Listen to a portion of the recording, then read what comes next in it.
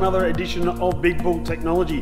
This is video 5. This is for your side pieces. Cutting your side piece, you have one large piece, we're going to cut that into 2 pieces. Today's video a little bit different. I'm going to do it all in one take. Let's see if I can do it right. Down here, I've got all the things that I need. I've got my side piece, here's my sample piece, they're going to be cut into 2, and I have my rule here. So let me show you what we're going to do first. What we're going to do is I have a 600mm rule here. It's a longer rule because this piece is bigger than 300mm, so I need a bigger rule.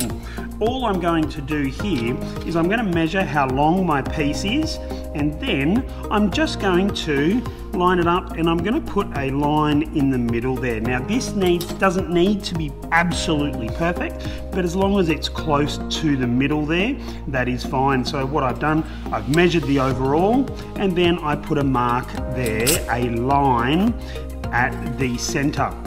Now what I need to do is I need to use my bench hook.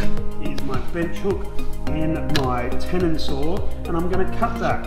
So I'm going to put my camera down. Here we go. Use my finger here to hold my tenon saw, a couple of drag cuts just to make a little bit of a notch there, and then I'm going to start my cutting, and I'm just going to let the saw do the work,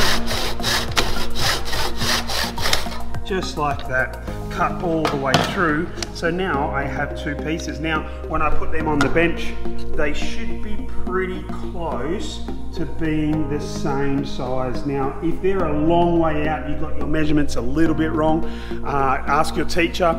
They need to be pretty close, but they do not need to be perfect. Within 5mm is okay. As long as they are close, they will still work for your pencil case.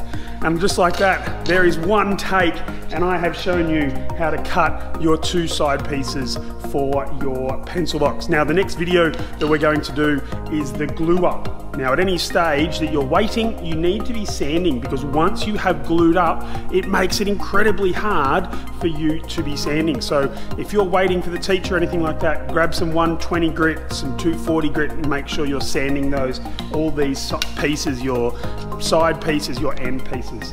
But just like that, this video is over. Wait for the next video, which is the glue up. Just like that, see you in class.